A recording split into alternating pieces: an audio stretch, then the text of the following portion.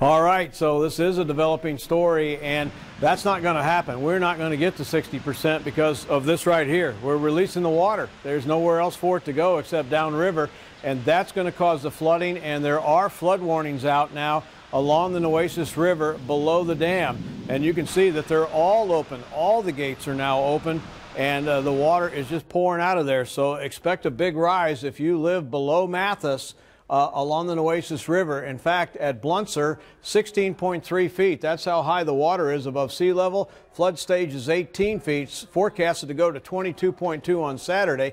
And of course, down at Cal Allen, you get closer to sea level. It's 6 feet now, supposed to be 7 on the flood stage, 7.3. It'll max out on Monday. So a lot of water coming down into Nueces and Corpus Christi Bay. Fresh water, indeed, because of these flooding conditions due to the releases, not due to the rain, because the rain has to be in the watershed in order for that to help out our water supply, which it did about 2 weeks ago. Priscilla?